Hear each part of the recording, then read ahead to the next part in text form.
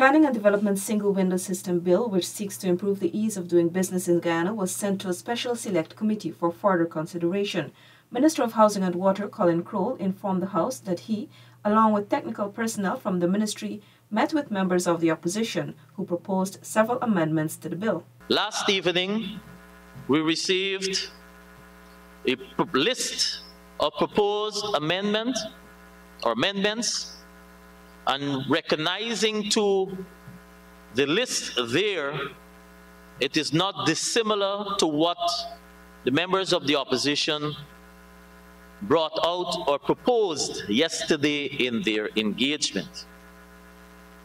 Therefore, Mr. Speaker,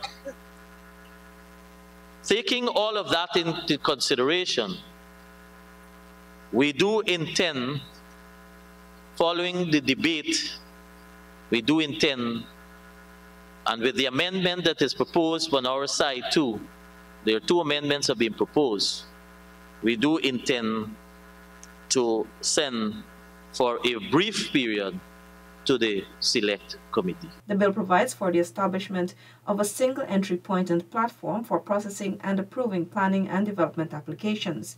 The opposition wants the director of the unit, who will be responsible for the administrative functions of the system, to be appointed on recommendation of the Committee of Appointments of the National Assembly.